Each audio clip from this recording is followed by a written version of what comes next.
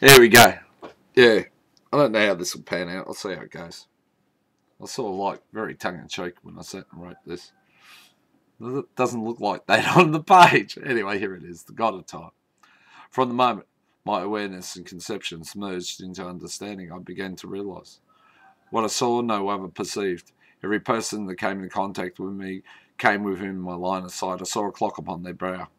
A clock uniquely, divinely designed for each individual who is alive. A doomsday clock, counting the years, months, days, hours, minutes, seconds, ticking down to each individual's end. I saw those that had countless years before them. I saw those that had only days, hours, minutes remaining.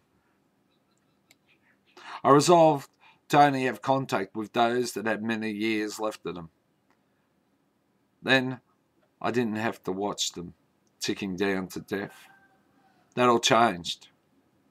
An act in a single moment, a situation, and an event could change the setting on an individual's clock from days to years, from minutes to decades. The illogic of the universe was on display to me. I couldn't stand it. I ran away to where no people lived. It didn't help. I began to see clocks on my pets, animals, birds, insects. I cut my eyes out. It didn't change anything. When any living thing was near me, I could see in my mind their clocks still. I lost control. I couldn't cope anymore.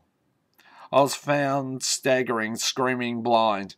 I was brought back to the world, brought back to civilization. My eyes grew back and I saw. I had no clock upon my brow. I was immortal. And I learnt to watch. Watch all of you die in time. There you go. I don't know, it wasn't that funny, was it? But it was written sarcastically. I was very sarcastic. Is it sarcastic?